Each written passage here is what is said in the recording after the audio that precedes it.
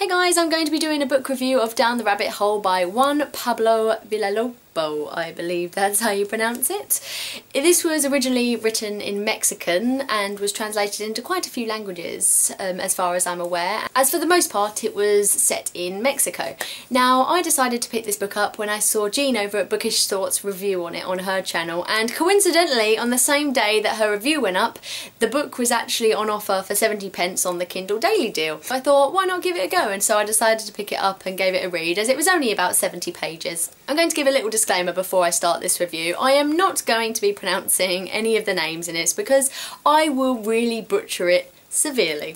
It revolves around a 7-year-old boy, and you're seeing the world through his eyes, basically. You're seeing the way he sees things, and what he sees for the most part is his drug dealer family. His father actually has a drug dealing business, so he's prone to seeing things that not a lot of 7-year-olds would see, including the deals and the knowledge about the fact that people are getting killed for it. I believe that this character of the boy has been severely corrupted by the way that he has been brought up. A lot of the time he talks as if he knows everything that's going on, and in a sense he is quite precocious, but at the beginning of the book he does actually proclaim that he himself is a precocious child. But the fact that I don't believe that these are the things that a 7-year-old should be knowing about makes this book all the more shocking. In the first few pages, the boy starts off by talking about all the things that his family own, all the jewels and the hats and the animals and the things that his father buys him in a way that he's spoiled. And when I first started reading it, I thought that he was making all of this up and this was some kind of fantasy world that he was living in. But as I was reading on, I realised that this was actually their reality, and it's quite scary to think that people actually probably live like this in the world, and it makes you think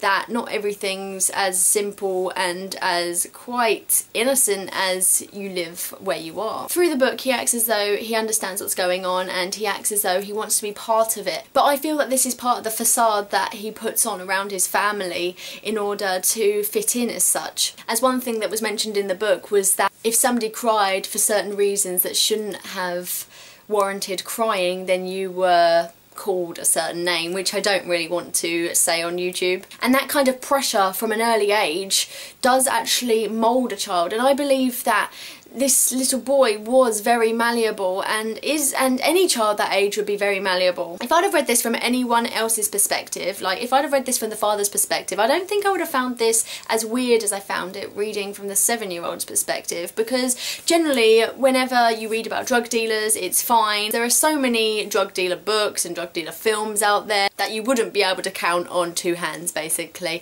but because of the fact that it's told from the point of view of a child, it gives it a new meaning. It makes you stop and think about it, about how their lives are actually affecting those around them, and especially their young children. And this leads me on to the idea of nature versus nurture.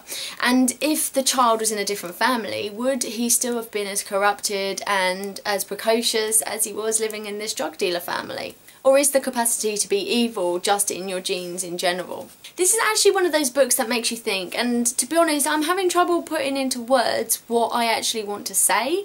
When I finished it, I didn't really have an opinion on it. I just wanted to sit and think about it, and I think that's one of the first books I've ever felt that about.